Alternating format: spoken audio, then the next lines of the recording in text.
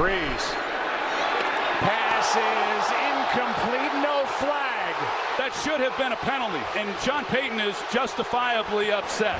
Here it comes. Zuerlein hits it with the right foot, and his kick is good! With 15 seconds left to tie it. The two best teams in the NFC cannot this quarters. Arm is hit, ball's in the air, it is intercepted! John Johnson III!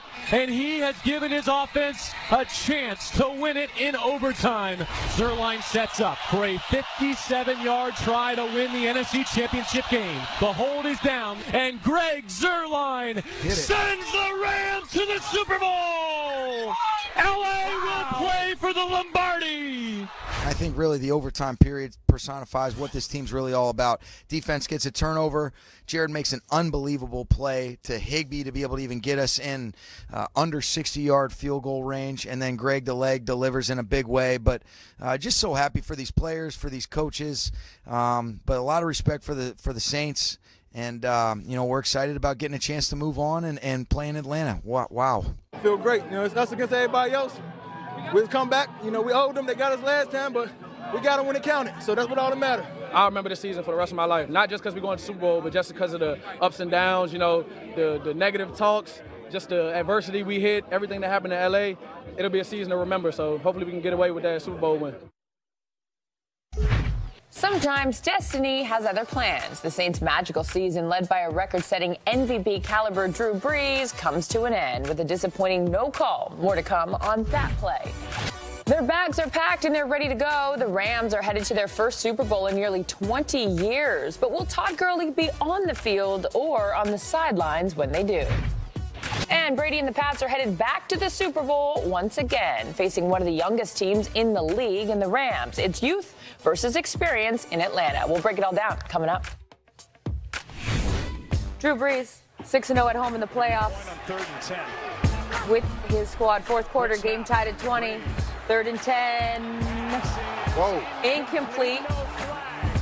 And no flags. No flag? So here we go. It don't make no call sense. that everyone's talking about. Nickel Roby-Coleman makes contact before the ball arrives. Sean Payton, not happy. In overtime, Saints opening drive after winning the coin toss. 2nd and 16 on the Saints 34. Breeze, pass tipped, intercepted by John Johnson. Rams loving that. And now they get a chance to win the game with the foot of Greg Zuerlein, 57-yard field goal. They're headed to the Super Bowl. Sean Payton on the losing end of this one, not happy about that non-call. Take a listen. We spoke initially, then I called to follow up, and first thing Al said when I got on the phone, we messed it up.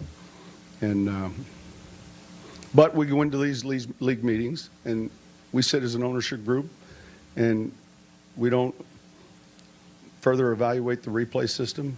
There's just too much at stake. And it's a hard job for those guys because it's happening fast. But I don't know if there was ever a more obvious pass interference call that, here it is, the NFC Championship game. So, tough one to swallow.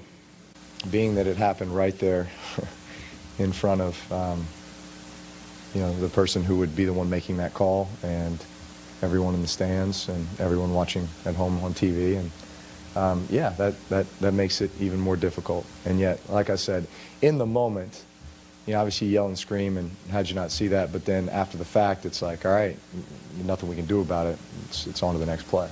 When Coach Payton talked to the NFL, they said they blew the call on 2 counts, pass interference and helmet to helmet. Yeah. What do you think? You're playing in a game of such huge magnitude.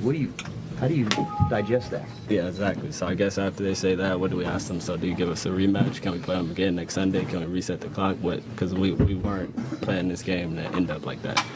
We prepared. It's all about preparation. We both have jobs. We come out there and you officiate and you got a job to do too. So you got to do your job.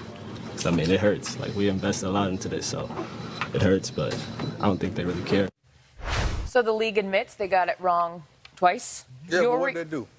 Nobody want to hear that. Yeah. Okay, so going back to Sean Payton's comment, has there ever been a more obvious non-call? It probably has been. We don't recall it. Yeah, but in a game of this magnitude. This is so recent. That play right there change the whole outcome of the whole game, possibly the Super Bowl champion. I can't not believe this. Because it's going to be first and goal. You had 2 ways, first and goal. You had 2 ways to call this. You could have called helmet to helmet or pass interference. Even though the game was over after you make this call, but sometimes you got to understand these officials are a lot like these players. You know how some defensive backs, man, let me go play a little tentative back here. I don't want to get beat. Right. The officials are saying, man, I don't want to be that one to throw that flag because that flag right there could determine the outcome of the game. Man, but I get it. Pass interference states that when the ball is in the air, you can't have any contact with the offender. And in this case, it was clear the ball is in the air. Like, you can't miss that call. I get it. Like, some people say bang, bang. That's not bang, bang. The defender wasn't even looking. I mean, you were not playing the ball at all. I just don't know how you missed that one. But okay, yes, he missed the call. That was a blown call time. But I don't know why the Saints threw that ball twice after that long catch, after that long completion to Ted Ginn Jr. You had no business throwing the ball. Run the ball, make them use their timeout. But sometimes coaches want to show you how great they are in play calling too. So you run the football, they got no timeouts, you kick a field goal, you're up 3, and now there's 40 seconds on the clock as opposed to a minute plus with them having timeout. Well, what do they always say? Hindsight is what? It's a magnificent science. Just imagine if I could think about tomorrow I haven't known already today what it's going to be. Oh, you understand what you just Don't worry about it. All right, well, regardless of that call, the Rams are headed to the Super Bowl and are facing the New England Patriots, and we've got you covered here on NFL Network. We have over 90 hours of live television Super Bowl week coverage. I think you're on 89 of the hours. That's a lot. Monday, January 28th kicks it all off. Good Morning Football starts each day.